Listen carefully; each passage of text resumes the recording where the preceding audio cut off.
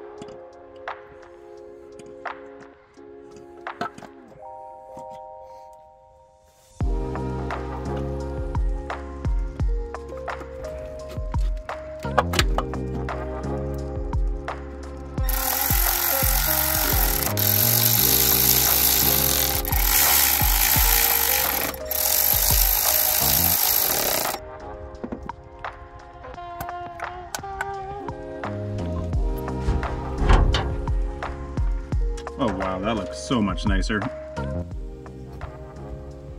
Thanks for watching, guys. This was a fun little project, cleaning up the 86 a little bit. If you want to tune in this time next week, we're going to be starting a new build. I'm super excited about it. Hopefully you guys are too. Make sure to like and subscribe so you don't miss out on that, and thanks for watching, guys.